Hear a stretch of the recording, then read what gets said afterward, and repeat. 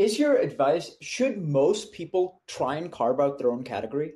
Like, what are your thoughts on that? Like, should most people just kind of go with it the way they're doing and, here's the market, here's the product, or how much value is there in carving out your own category? I think that you have this chapter in the book where you talk about, if category creation doesn't really apply to you, if you're a big company, or if you're a startup like already that is kind of a little bit established in a space, should you try and differentiate and create a new category, or is this like only for certain instances, or can anyone do it? Yeah. Well, I told myself if I ever wrote a sequel to the book, it would be called "Don't Create a Category."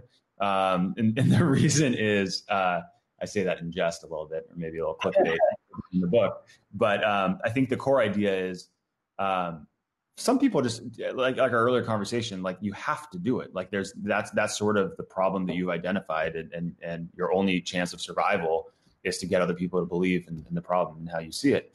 So category creation wasn't a choice for Gainsight. It was existentially, what we had to do. But for the important piece is that the underlying mechanics of how to do it are the same as to whether or not you are disrupting a company, existing category, or creating a new one. And that's where brand is so powerful, because ultimately, if you're an existing company that's operating in a very crowded space, the core idea is how do we differentiate, how do we stand out, and how do we gain market share? If you're a startup starting into a crowded space, I think I see a comment here about WebEx and maybe Zoom is the perfect example of this. Mm-hmm. Zoom was like the 105th video conferencing tool, right? But it killed it, right? With a great product, and took this kind of different position. So being able to articulate a problem set in a new way, to build a community that speaks it back to you and validates that pain, and then you owning kind of the oxygen around that pain, that's something that matters whether you're creating category or not. I will say that for those that do want to create the category, the reason I say don't do it is that it's a long road. And in a lot of cases, it's expensive.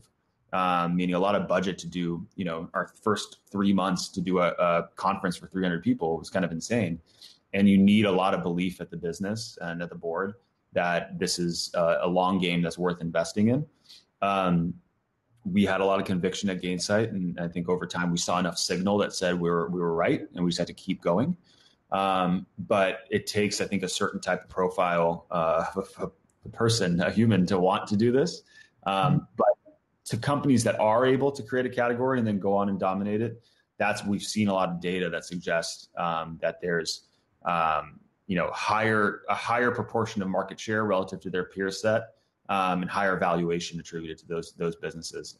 So we know that there's a monetary component to doing it, but again, it's a hard road. If you have a product in a market that's obvious and a potential buyer, like, go for it. But I'd say brand is still going to be your the wind kind of behind that powers your sail moving forward.